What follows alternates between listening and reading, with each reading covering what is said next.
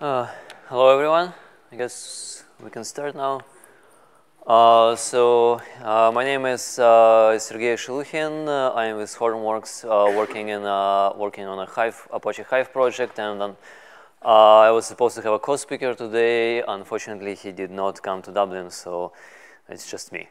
So I'm going to talk today about LLAP, which is an acronym for Live Long and Process.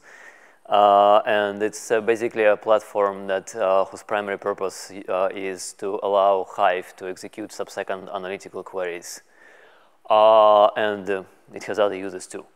So we basically will go through what is LLAP, what in particular does it optimize, how does it do that, and then we are going to go through what other uses does it have as a unified data layer, and what is the current situation with deploying and managing it if you want to try it out.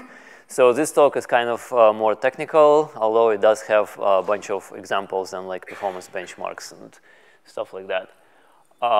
So what is LLAP? LLAP is basically a platform, I mean, many people here are probably familiar with MapReduce and Tez and how this all works.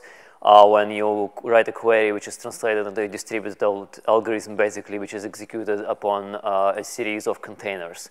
So LLAP expands that with a hybrid model where you can execute computations in containers, but you can also execute computations inside the persistent daemons. And as it turns out, as you could probably learn from the experience with MPP systems, having persistent execution daemons gives you a number of advantages with regard to concurrency, with regard to caching, and additionally it solves some problems that are specific to Hive, such as efficiently doing I/O. Then after you already have the daemons, you find out that you can also use those as kind of, if you imagine like a data node that understands relational concepts like tables and rows and columns. So that is a future development for LLAP. So just a small clarification for people who are more familiar with the innards of Hive and like SQL and Hadoop in general. What LLAP isn't. LLAP is not an execution engine, so it does not replace MR, Spark, Tez. Any execution engine can hypothetically run on LLAP. And also it doesn't in itself act as a data storage. It merely is a substrate for reading the data from other sources like HDFS or Azure file system or S3, etc. So as a technical overview, you can basically, if you think about container execution, you know you have node manager and all the MR, Tez, Spark jobs come around and execute containers. Inside of LLAP, instead of containers, you execute fragments. So inside of it, it has like execution slots, which are kind of like containers, where you can put your own computations that are processing data the same way the containers are. And they have all the same kind of interfaces. They can read data from HDFS, HBase, other file systems, and write the data to all kinds of streaming and in-place destinations. In addition, it also has, or it will have shortly, an API which is specific to this daemon, which allows you to basically read data without submitting much of a computation, basically just kind of a data API. And streaming the data out of it with this data API. So you basically, there's a queue of things, you put things in the queue to execute it according to some algorithms which favors the queries that are shorter by default. It takes them out of the queue, it executes them, you get the data. Inside of it, there's also an I/O layer, which basically consists of two main things, asynchronous I/O and caching. I will go through some details about the I/O layer later, so I'm going to be brief here. Basically, you just have a separate thread for I/O which uses caching and which reads the data from different sources. So hypothetically, we have those daemons running now, and they are running some computations. Because it's part of the Hive project, obviously it uses Hive primitives for the computation. So the question, how does the Hive integration actually work? Hive integration right now only works on Tez engine. And it's completely invisible, transparent, or opaque. I actually don't know how to say this correctly. I think it's transparent to the user. The user doesn't see anything. except the queries suddenly become faster, which is good. You would typically use Hive Server 2 as you normally do, and Hive Server 2 will controls the number of concurrent queries. And then those queries launch application managers, and application managers submit work to either containers or LLAP. The queries can run either entirely in containers, entirely in LLAP, or a combination of those two. We have found out so far that it's usually best to run the queries entirely in LLAP, but there are obviously exceptions, and the most notable ones are security related. If you are submitting user code, for example, obviously you don't want to run it in a daemon with everyone else. And TESM coordinates the query as it coordinates the existing query with containers. Obviously, there are some differences, but the idea is the same. And the fragments are basically parts of Hive execution pipeline with operators like selects, joins, filters, etc. That run inside the daemon. Now, how does this all? How does this help? So how does this help? I kind of went through this a little bit. First of all, and it's kind of an obvious one, you don't have to start containers anymore, which saves a lot of cost. First of all, because the JVM is just expensive to start, and second, because the cold JVM is actually much slower than the hot JVM. And if you're running the same kind of code, for example, the same Hive operators, it's actually even faster because JIT optimizer optimizes your code and like inlines things as it runs longer. There's asynchronous I/O caching. Some data can be shared if it's in the same daemon and several fragments are running from the same kind of from the same job.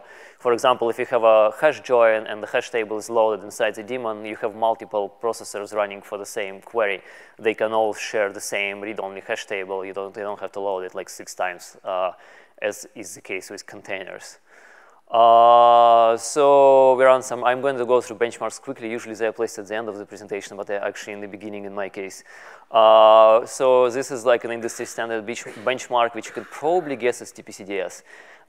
And so it speeds up queries to various extents running with versus existing Hive. Some queries are sped up as much as 90%. Some queries are sped up less, but basically it's a pretty massive speed up at the current version. And from the benchmarks, we actually have, as in Hortonworks, we have some customers who are eager to try this to speed up their queries, even though it's not quite production ready yet. So we have some real use case example. The speed up is not as impressive, and in this case, we actually ran the queries is old Hive on TES versus Phoenix versus LLAP. So for a simple query like an aggregation of statistics for a day in a graph, you see that LLAP actually runs queries much faster than, especially for large ranges, much faster than in Phoenix, which is kind of surprising for a simple query. And also it has less variability, so like maximum time to run a query was significantly lower than, for example, on TES. Yeah. And from the same kind of use case, we are running actually a more complicated report for which I couldn't anonymize the query enough to provide it here. But basically, Phoenix is not displayed because the report involves joins, and the joins are not the strong side of Phoenix of the current version. So LLAP here, it actually achieves almost sub-second timing on a pretty complicated report, which is impressive, and which is our eventual goal is to get to that sub-second magic kind of human performance, human scale queries. So now I'll go a little bit into the details of how it all works. We saw a summary slide earlier. So first of all, some recap for the persistent daemon optimizations that I've already mentioned, the sharing, the startup time, and the optimizer. And some, they're not really micro benchmarks, I guess mini benchmarks. So first of all, the performance of the first query, and that must be familiar to anyone who's ever done ad hoc analytics on Hive. You start up your Hive shell or CLI or Beeline, you run the first query, it takes forever, you run the second query, it's slightly faster, you run the third, so actually the second query is much faster, the third query is slightly faster yet, and now basically like this little ramp up of the Hive pipeline. So in this case, TES already has container pre-warm feature, which allows you to start containers before you run the query. Unfortunately, due to some restrictions like no sharing, for example, it's kind of hard to use in real production environments. So I've compared all the features here. Cold LLAP is kind of obviously pretty much as fast as warm TES containers because it's already there. A realistic LLAP where you warm it up, well, basically somebody has been running workloads and it's warm now, and you run your own unrelated workload, it's still much faster. And it's 3 times faster than just running a query. For this example query, it's 3 times faster than running a query on a cold Hive with like no containers. And if you run a repeated query, I have to take like a special like note. In this case, the cache was disabled, so it's not the optimization from having the data in cache. As you can see, if you run a repeated query on either cold LLAP or warm LLAP, because of inlining and other optimizations in JIT, and like the code is getting loaded, you get a performance benefit. If you run the same query repeatedly, it's larger, but even if you have LLAP with somebody who's running workloads, because a lot of the Hive code, like operators and stuff, is already warm, you'll get benefits just from that. So now parallel queries. Parallel queries are actually pretty interesting, and that's another big motivation for having this infrastructure in place, is that it's really hard to properly run parallel queries in containers. So because in this case we are inside the daemon where it's much easier to manage workloads, and we are also aware of like unlike Yarn, we are mostly aware of what's going on and what belongs to what workload. We can do a number of optimizations. For example, we can queue the work in proper order. So if you have like a huge ETL job running, it does not shut out every interactive query that's out there. And interactive queries will get like a fast lane. And we can even preempt the work that is less important, especially like if you use pipelining in Hive, you have some queries that start containers that do not do anything for a while, so that you would have like get some input data. These containers can be killed in order to make way for interactive queries, otherwise that otherwise would have been stalled behind them. So, and the parallel query chart is a little bit hard to read. Actually, I think I'm missing a slide, or they're in the wrong order. How did this happen? Oh, okay, yeah, that's how it's supposed to be. First of all, it's just LLAPs. So as you can see, we tried it with a number of users on like a single query, a single data set, and up to some number of users, it exhibits almost linear scaling. So you get like, if you run twice as many users, you'll get twice as much performance. Eventually, it does start to go downhill, but if you compare it to the previous slide, which was supposed to be next, and this actually compares it to running on existing Hive on containers, and you see like the green chart here, it like goes all the way down there, and we have just much bigger query runtimes on Hadoop, but even query runtimes notwithstanding, you see that the scaling on containers goes off the charts like down almost immediately. Like by the time you hit 4 users, you already have half the efficiency has been lost, whereas LLAP at this point is still at 90% of linear scaling. So it is interesting because we actually have not done much work yet for specifically addressing as a parallel query use case, but even with existing infrastructure, we're already seeing a huge improvement in parallel queries. So now the next major optimization that I was talking about is I/O, elevator, and caching. So one Hive-specific problem is that Hive reads the data and processes the data in a single thread by default, which I don't know if you guys knew that, but that's actually kind of embarrassing. So now we have an infrastructure to actually, well, I mean, obviously it's not like 100% linearized. There is obviously background reading and processing, but now we have proper asynchronous reading, where one thread would read the data and potentially multiple threads, and then one thread would process the data asynchronously. We also have caching, which is logically compressed. In case of ORC, it's just encoded data. We're caching metadata, which is pretty important because for the queries which have like restrictive filters and you're like eliminating a lot of data, you don't want to hit the disk. On certain file systems, like for example S3 and Azure, hitting the disk for metadata can be extremely expensive, so it's good to have the metadata in memory.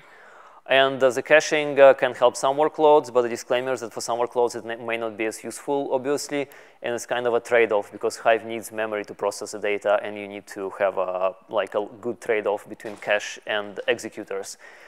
Sometimes, especially on modern boxes, when you have a lot of memory, you can say, I'm going to give executors that much memory that makes sense, like 4 or 6 gigs per, and then allocate the rest for cache. So that could be a good starting point.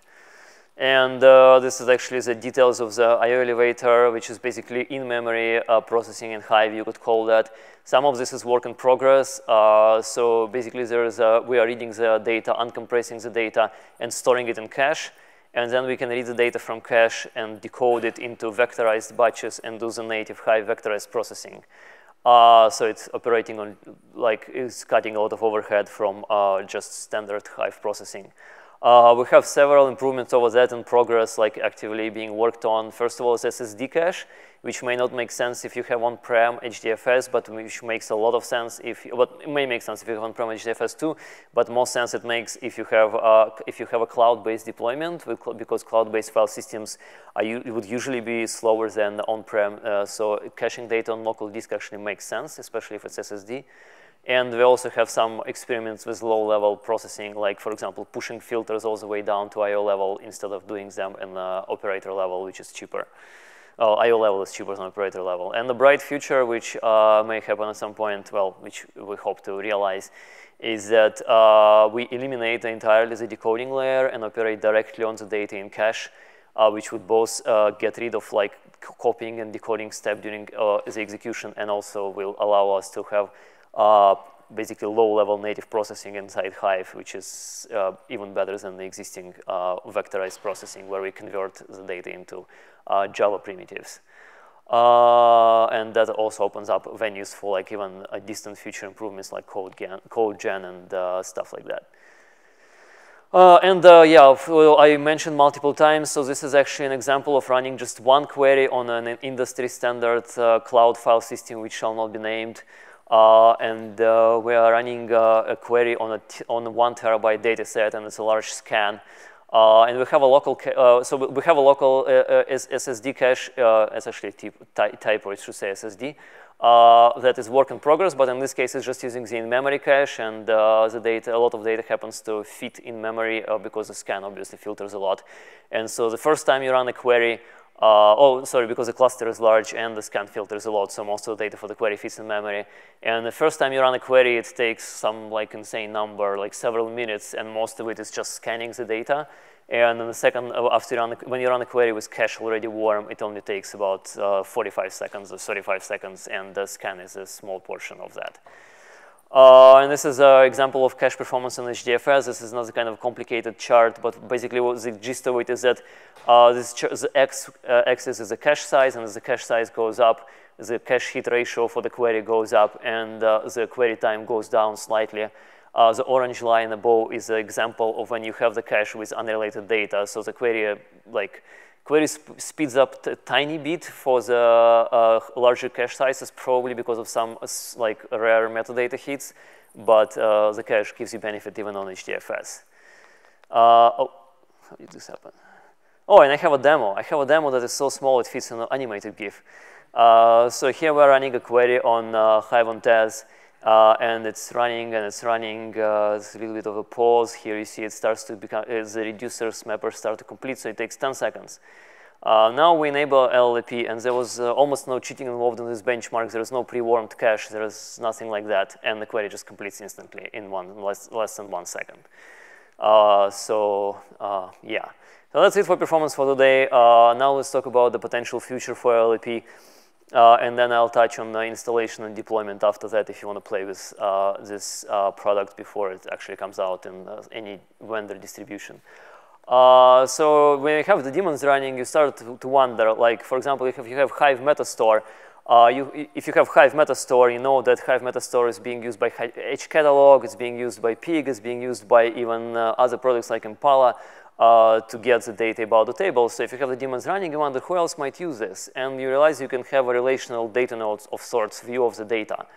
And you can secure the data. You can have basically a centralized access point for in-memory and on disk data. And there are two ways to integrate with that. First one, that I already described, the tight integration. If you have something like Tez, which has a DAG, so you can schedule your work directly there. And the second one is the API that is work in progress, where you can integrate other products with LLAP to read the data. And for the example that I'm going to give, I'm going to use Spark SQL, something that we are actually actively working on. So existing Spark SQL can already read Hive data, but there are several problems with that.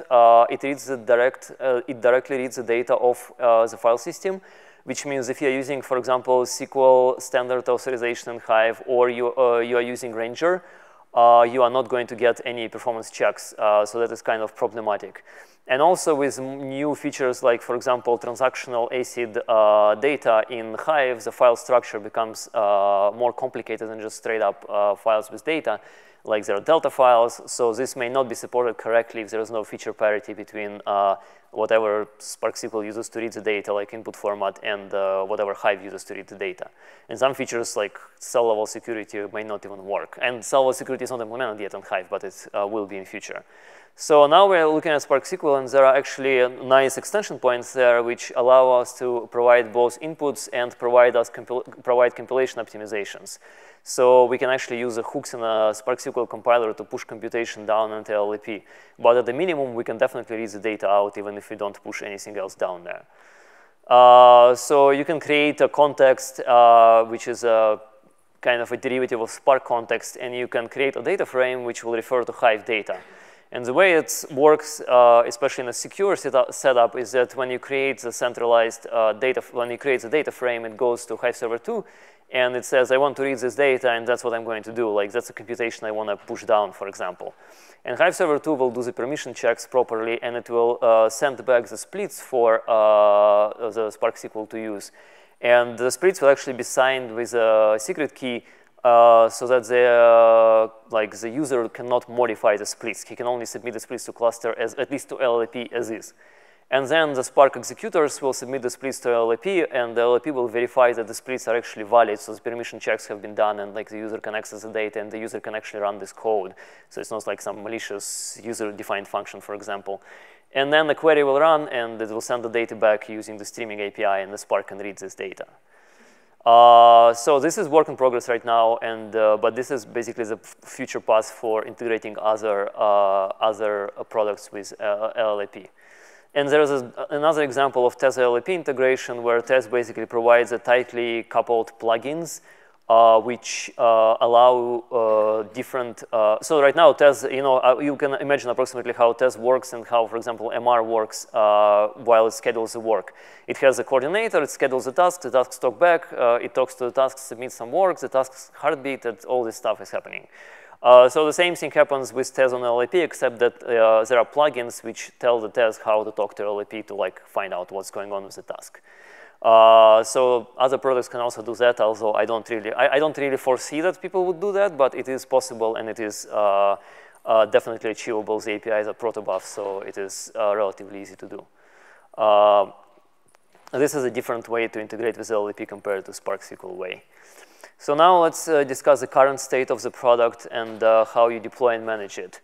So first of all, availability. We've shipped the first version of Hive 2.0 in Apache. Unfortunately, we immediately found a couple of bugs that make it hard to use, especially in the most secure setups.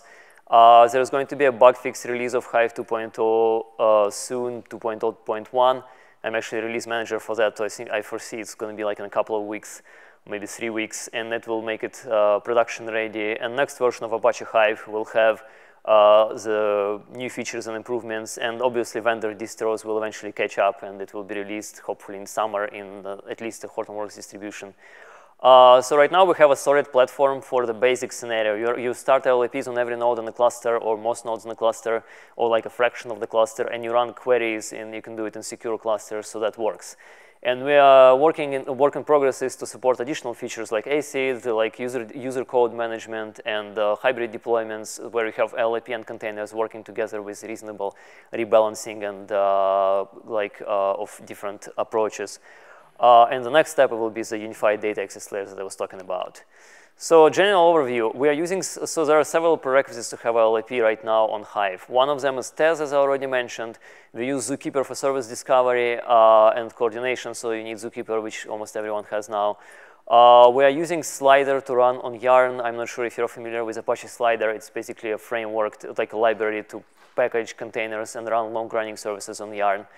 So one caveat is that we don't recommend using DoS storage-based authentication in secure cluster, storage-based authorization in secure clusters, and it's better with SQL Auth Ranger. And we recommend using Java 8 because all the JIT benefits and GC benefits I was talking about, they actually work much better in Java 8, and Java 7 is end of life, so it shouldn't be used. So we are working right now on Embody integration for LLAP, so Embody will be able to deploy all of this for you. But as for now, you can run, there's basically a command line tool included with Hive service LLAP, which will pre-package the slider package for you and create a script where you just run a script without any parameters, and it starts a cluster, and you have the cluster. I don't actually know why I put so many instructions on the slide, so I'm not going to read them. But you can see basically that you can, it's like kind of like a extract of the doc of the command line tool that you use to create the package.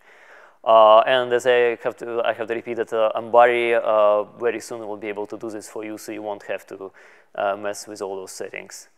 And every user can have his own LLAP clusters. They're named within they're namespaced inside the user, so like multiple users can start multiple clusters, and they can function independently. We have a UI for monitoring inside each daemon. You can right now there is no aggregate UI, but you can go into each daemon and check out how it's doing, what is it running, what is the cache hit ratio, what's the memory parameters, and stuff like that. And I think in Hive 2.1 we will have the aggregate UI, which will allow you to monitor the LLAP cluster as it is running. You can also, am I missing the slide again? Somehow the order of my slides changed occasionally. I'm sorry. So after that you have run LLAP, again, this is a little bit of an extract from a doc. You have to set several parameters in Hive to use LLAP, which obviously is disabled by default right now. It's recommended that you set several perf settings for Hive, which I recap here, like vectorization and map join is helpful perf setting, and ORC file format. And then you can just run the queries, and you can see how it works and see how much faster it is for you.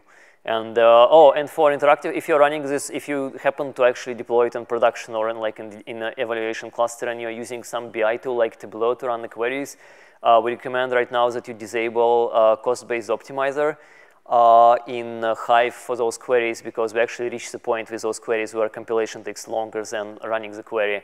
So compilation may be a bottleneck. And for the same reason, we recommend that you enable parallel query compilation in Hive Server 2, which is a new feature in Hive 2, which is the same thing, is that you'll get bottlenecked on compilation because the queries are running faster than you're compiling them, especially if they're not compiled in parallel. So yeah, and we have Test UI integration right now. It's kind of in the early stages, but you can already, when you're looking at, so this is a screenshot from Test UI when I'm looking at some queries that I have run. And I can see if I zoom onto one of the mappers, aside from existing counters, I actually removed the existing counters so it would fit on the slide. You can basically see LLAP counters, and you can see that this mapper had like 75% cache hit rate and some other useful or less than useful numbers. So that is the current state of the UI integration. So security, I will be relatively brief. It uses all the standard Hadoop security approaches, such as Kerberos and tokens. And like LLAP itself, similar to Datanode, is running with a key tab. Right now, the secure setup is kind of painful. We have it documented, but Embody work to make the setup automatic is in progress. So basically, you won't need to do any of this setup in a short order, but for now, you'll have to like distribute key tabs and do the similar steps that you would do for Datanode and for name node in order to secure LLAP. And the work I was talking about earlier for signing the fragments, for doing the secure work, that's work in progress together with the main unified data layer work. So let me just summarize and go through some future work that we are doing or thinking of doing. So the future work is something that I was talking about a lot in this talk is the integration for ecosystem, like, for example, Embody integration and other such things. And there's also the unified data layer work for external services like Spark SQL.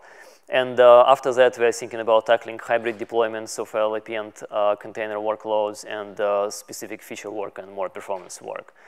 So the summary, the key takeaways of the talk is that LLAP is basically an execution substrate which provides faster execution for analytical queries and workloads through caching and other optimizations. And in future, it will provide the unified data access layer for Hive and other products like Spark SQL.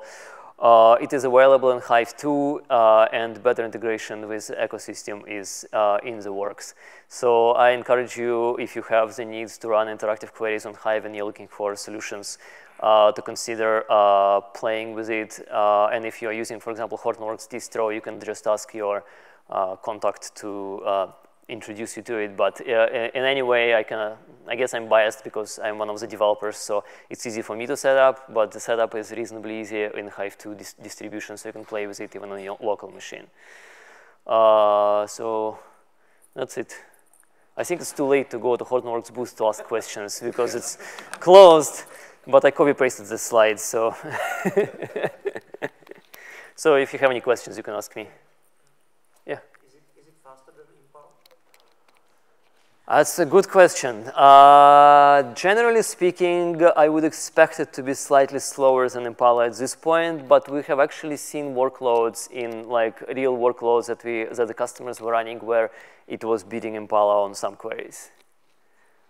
So we understand that basically, yeah, like it's not standing in place. We are trying to get as close to Impala as possible, but I think the key takeaway is that it's at the point where you get to a certain speed of the queries, like when you get to sub-second, you start to have to wait. Like when you have a query that runs in like 2 seconds and a query that runs in like 2 minutes, then it's a major problem, right? When you have a query that runs in half a second and a query that runs in 300 milliseconds, then the other consideration might be more important than performance. But yes, we actually have seen, which will actually surprised us, of all people, but we saw the workloads where it was actually outperforming Impala on some queries. Especially the large queries that Impala is not known to be like optimal for, like large joins, large shuffles, and stuff like that. Why G1?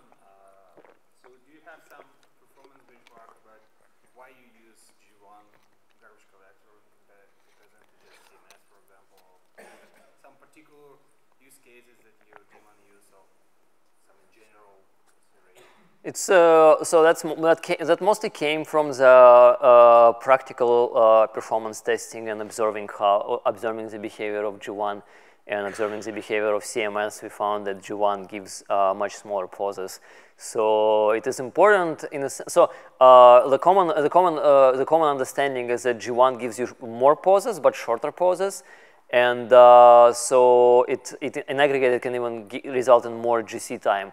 But we actually have observed that G1 can give you less GC times than CMS in aggregate, and it's especially important that it gives you much shorter pauses, which is good for interactive queries, because if like a giant CMS pause hits one query, it could be, like if you have a query that runs in 900 milliseconds, and you hit CMS pause which goes for 3 seconds, suddenly your runtime is like 4 times.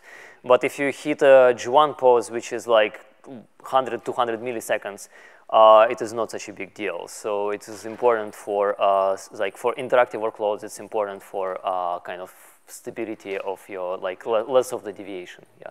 So in terms of throughput, G1 is like worse than CMS, but I actually observed that G1 is better or equal than CMS in terms of throughput too, but obviously it depends on the workload. If you go into this level of optimization, you have to test it. You cannot say it from just like, you know, from just get-go that something is better or worse.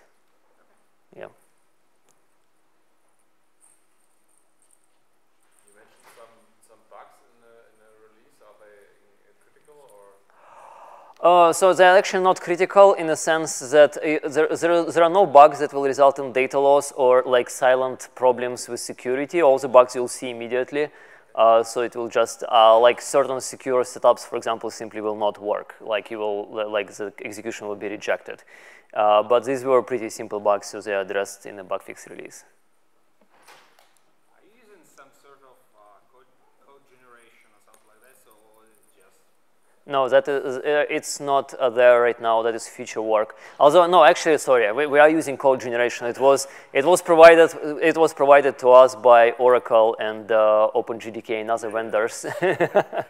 You can actually look. So there are tools which allow you to observe like that it actually inlines the functions and does stuff like that. So we do, especially with vectorized code, we see some sort of code generation happening. But no, we don't have our own code generation right now.